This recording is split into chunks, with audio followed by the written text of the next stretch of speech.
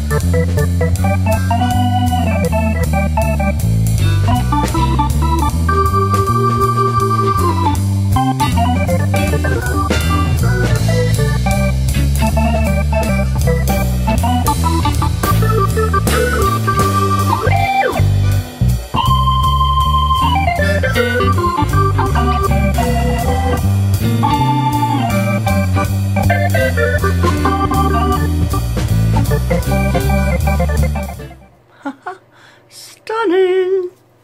If I do say so myself, I really do like the way those colors play together. And of course, I'm sure it's just me, because they're like my favorite colors, right? Well, there's no green.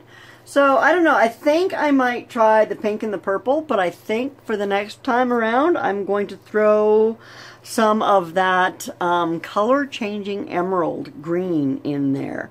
So I think that would be really, really stunning. So anyway, I'm going to move this to the side and wipe off the edges, and then I'm going to play with the skins that are going to show up down here. And yeah, I got a stack of skins. I tell you what, I need to find something to put them on or do with them or something. So yeah, I'll be looking for things to coat with skins in the coming days. I think I have a few things I can eyeball right from here that I've been saving to put skins on, so it's time to do those. So yeah, anyway guys, I'll bring you back down when this is dry and we'll take a look, a close up. Here it is. It's all dry, and oh my gosh, will you look at that. Like, I didn't put any green in that, but look at that green that's showing up. Well, it's almost like a turquoise teal. And so we've got some gold going on down here. The colors are just spectacular. This hasn't been, obviously, it's just dried paint, right? It hasn't been glossed up or anything, but the cells and the patterns, and it turned out really, really cool. And the colors are just gorgeous. Anyway, guys, I want to thank you for taking time out of your day to come and hang out with me for a little while. I really do appreciate every time you come on in. Be sure to hit that thumbs up button for me. And if you haven't already, please subscribe. Have yourself a great day. Take care. Bye now.